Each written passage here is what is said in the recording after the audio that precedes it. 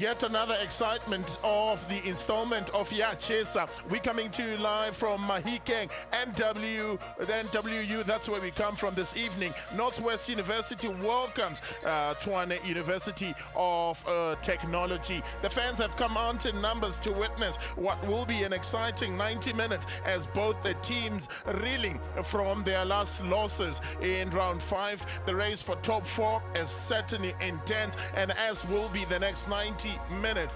Evening and welcome to it. It's going to be quite an exciting, a pleasure to be in your company even this evening.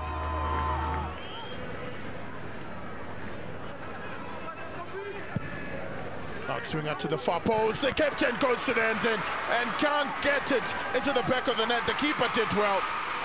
Tevuka with the lovely double save on the come at the hour. Certainly the presence is felt as the man cometh to.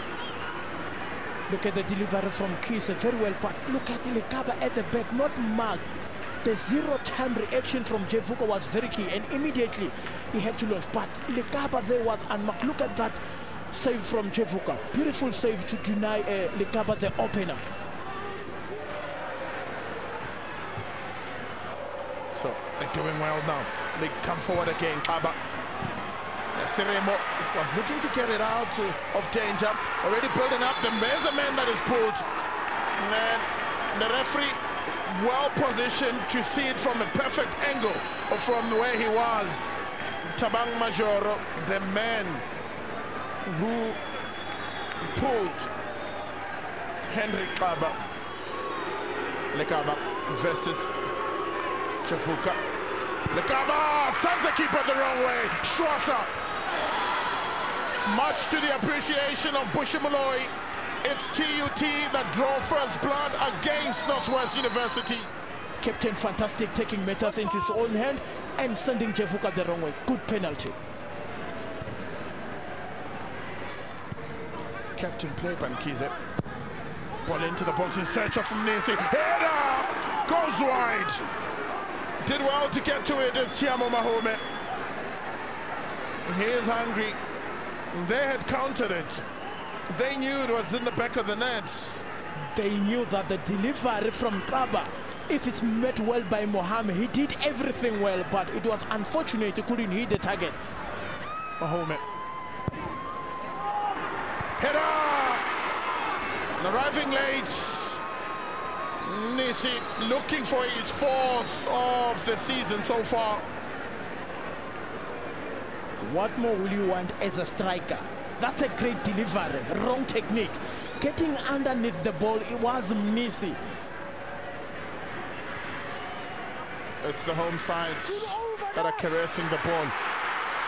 Adam Finn does well to get around his man, much to the applause of the fans that have come on.